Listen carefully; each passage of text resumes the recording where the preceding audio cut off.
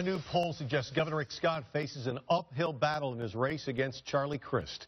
For weeks, Scott's been stressing that while Crist was governor, the state fell into a recession. University finds that 54% don't think he deserves a second term. Scott, it appears his momentum has stalled when it comes to a re-election. Governor Rick Scott is considering a major policy change. Scott is looking to gain more support with the Hispanic community, and he could use college tuition. But has he stayed true to all of his campaign claims? Reporter Noah Pransky once again fires up the 10 News Truth Test to fact-check the governor's promises.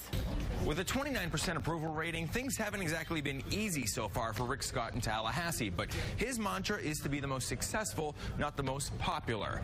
What about the most truthful? We find out how his campaign promises stack up when they face the truth test.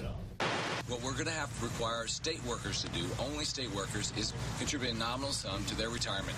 When Scott signed the budget, Florida became the 50th state to require some sort of contribution from state employees when it comes to their retirement benefits. It was one of Scott's easiest sells this session, and consider that a promise fulfilled. I've been pretty tough on the president, but he asked for it. It's time to fight back and hold government accountable.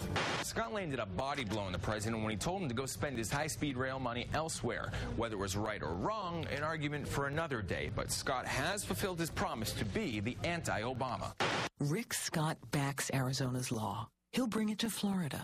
Not only did Scott drop his plan for an Arizona-style immigration law, but he couldn't even get employers across the state to use E-Verify. It was a humbling lesson in dealing with the state legislature and one of Scott's first promises broken. He also bashed Alex Sink's support of stimulus funds. The one that gave us big debts and no jobs. Then accepted over $300 million of stimulus funds in this year's budget. You know, you figure out where it builds jobs or where it hurts jobs, and that's sort of the filter I went through. The governor failed that campaign claim too, but he's got more successes than failures overall, including selling the state plane, instituting teacher merit pay, expanding charter schools, and reforming both citizens insurance and sinkhole coverages. He also promised accountability budgeting, cut property taxes. Scott failed on that promise this year. Just wasn't in the cards with all the other cuts across the state. Reduce the government workforce. Eliminate earmarks. While the governor cut hundreds of millions of earmarks across the state, he left plenty in this year's budget.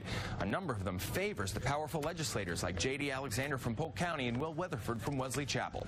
Drug test welfare recipients and phase out the business income tax to create good jobs. The jury's still out on the corporate income tax promise. It was lowered a little bit this year, not as much as Scott had wanted, so he's got his work cut out for him in the future if he wants to phase it out altogether. Overall, the governor gets a B for staying truthful to what he promised. Remember, we aren't grading his performance, just whether his campaign promises held true.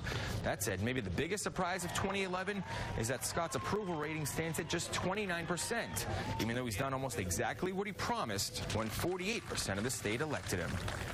I'm Noah Pransky, and I approved this truth test.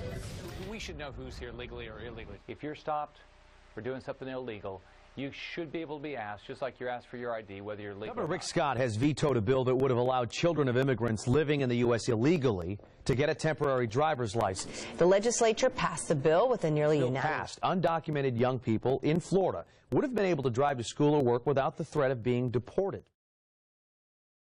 Everything, they affect real people.